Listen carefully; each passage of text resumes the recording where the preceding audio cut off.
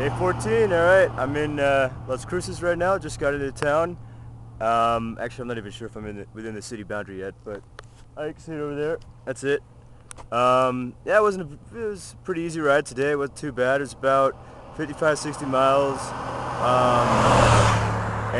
Most of it was off the freeway, which was really nice. I got to take some really good frontage roads, including one that kind of went off into the desert a little bit, and yeah, it was really fun. It was great.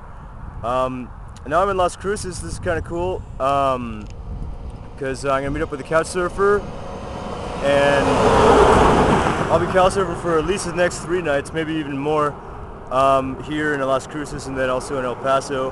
And it's only about 48, something like that, miles from here to El Paso, so it should be pretty easy tomorrow. Yeah, and then once I get in tomorrow, I'll have a nice little break. So yeah, it's been chill. I'm excited. I'm finally kind of in like a big city, or at least a bigger city than I have been before, since Phoenix at least. And yeah, this is good because I need to get to a bike shop, get some stuff fixed. I got a couple screws loose on the bike, and one of them actually fell off that I need to get replaced for the rack.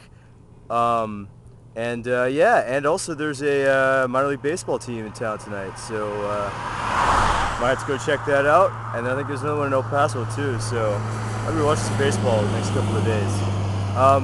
Anyway, yeah, so I'm in Las Cruces right now, and yeah, see you tomorrow.